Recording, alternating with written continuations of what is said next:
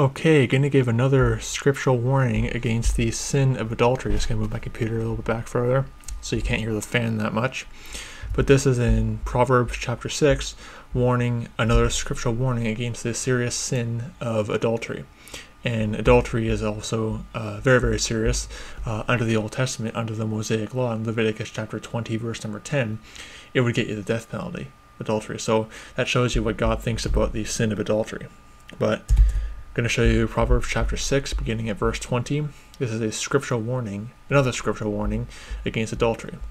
It says, verse 20, "My son, keep thy father's commandments, and forsake not the law of thy mother. Bind them continually upon thine heart, and tie them around thy neck." Verse 22, "When thou goest, it shall lead thee. When thou sleepest, it shall keep thee. When thou wakest, it shall walk with thee." Verse 23, "For the commandment is a lamp, and the law is light, and reproofs and instruction are a way of life." Here's a important reminder. "Keep thee from the evil woman, from the flattery of the tongue of a strange woman." Verse 25, "Lust not after her beauty in thine heart, neither let her take thee with her eyelids." You see, what the harlot does, the harlot who wants you to commit fornication and adultery, is she'll seduce you with her good looks and her fair speeches and her flattering words. That's how it always happens. But look at the end result. Verse 26, "For by means of a whorish woman a man is brought to a piece of bread, and the adulteress will hunt for the precious life." She'll wreck your life. "Can a man take fire in his bosom, and his clothes not be burned? Can one go upon the hot coals, and his feet not be burned? So he that goeth into his neighbor's wife, whosoever toucheth her shall not be innocent." Yeah, if you commit adultery, it may not be illegal in the land, but you're a criminal in God's eyes. You're guilty of the sin of adultery, the crime of adultery. "Men do not despise a thief, if he steals to satisfy his soul when he is hungry.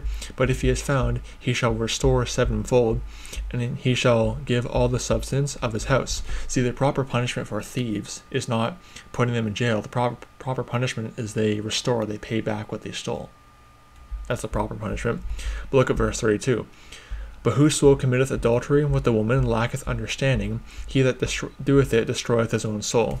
You see, when you commit adultery, it's going to wreck you. It's going to wreck your health. And you do it too much.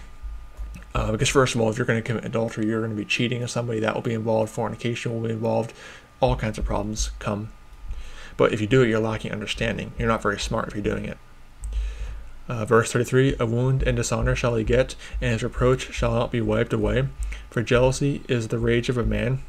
Therefore he shall not spare in the day of vengeance." And verse 35, "He will not regard any ransom, neither will he rest content, though thou givest many gifts." What's going on here is that when you commit adultery, you've cheated on your spouse, you can't really make it up to them because they've seen your true colors, and no matter what you do to them, you could pay them money, you could give them all kinds of gifts, but it won't satisfy them because they're going to be angry at you. They're going to be raging at you, basically. It's a very serious sin. Again, if you do it, verse 32, you do it, you're lacking understanding. It's not a very smart act. And again, when you do it, you can't pay ransom because they won't accept anything because you've shown your true colors. You've shown that you're not willing to be monogamous like that. And that's what polygamy is too, by the way. Polygamy is a sin too, because it just comes down to fornication and adultery. It's not one man and one woman, as the Bible teaches in Ephesians 5:31. It's a violation of that. So I want to give you a scriptural warning against this sin of adultery. May the grace of our Lord Jesus Christ be with all the brethren. Goodbye.